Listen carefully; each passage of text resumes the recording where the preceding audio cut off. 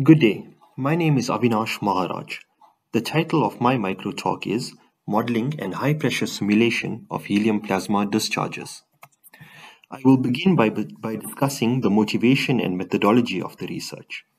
Freshwater supply is a global challenge, and it is estimated that approximately 4 billion people experience a water shortage once a year. Increasing amounts of pollution have made the removal of hazardous organic pollutants in water a critical topic in environmental research. Plasma contains chemically active species and charged particles which can be used in a reactor to treat wastewater.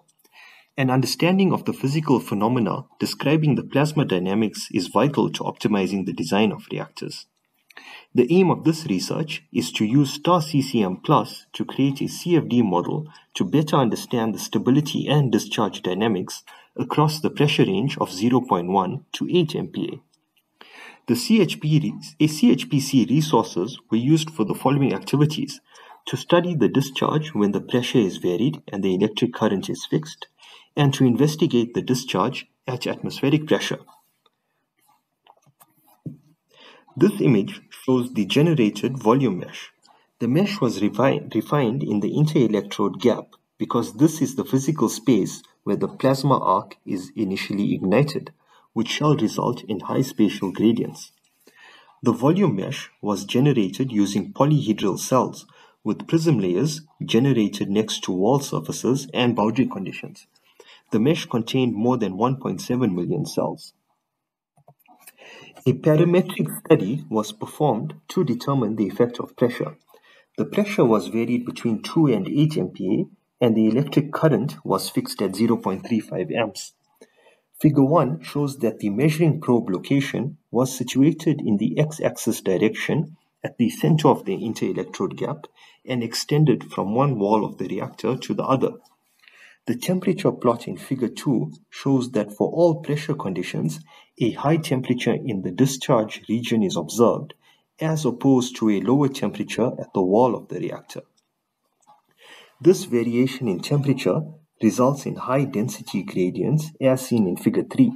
This density variation is much larger at 8 MPa when compared to 2 MPa.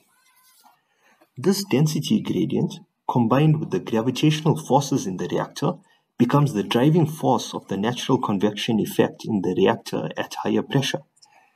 The increased natural convection effect at higher pressure can be viewed in the velocity magnitude variation in Figure 4.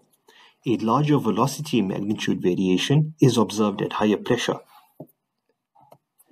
The reactor was then investigated at fixed conditions, i.e. atmospheric pressure and fixed electric current. Figure 5 shows that the density variation in the reactor. The variation between maximum and minimum values is not as large as that observed for higher pressures. This observation indicates that the natural convection effect will not be as dominant as is the case for higher pressures. This was confirmed by the velocity magnitude plot in Figure 6 that shows a symmetric shape about the 0.0 millimeter point, which is expected from a low current arc-type discharge. This slide discusses the velocity magnitude. The natural convection effect at higher pressure causes the gas to move towards the top of the reactor. The natural convection effect is reduced at atmospheric pressure, and recirculation zones form alongside the reactor. High-performance computing made it possible to investigate the problem within a realistic time frame. CFD results provide useful trends that can be used to influence the design of a reactor. The results from this research have been published in the Frontiers in Physics journal. Thank you for your attention.